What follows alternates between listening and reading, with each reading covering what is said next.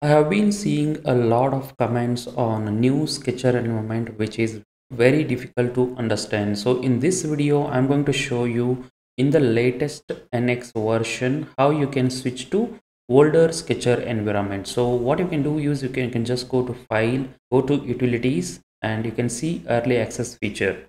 Just go to here, and now you can see here use the new solver and UI for sketching. So what you can do is you can just switch off it. Once you switch off, you can just click OK, and then now if you go to sketch and select any plane and go inside the sketch environment, so now you can see your plane X and Y axis, and as well as your rapid dimensioning and display dimensions, make symmetric and geometry constraint all are highlighted here. So this way you can use the older Sketcher environment in the latest application. For more such videos, please subscribe to my channel. Thank you.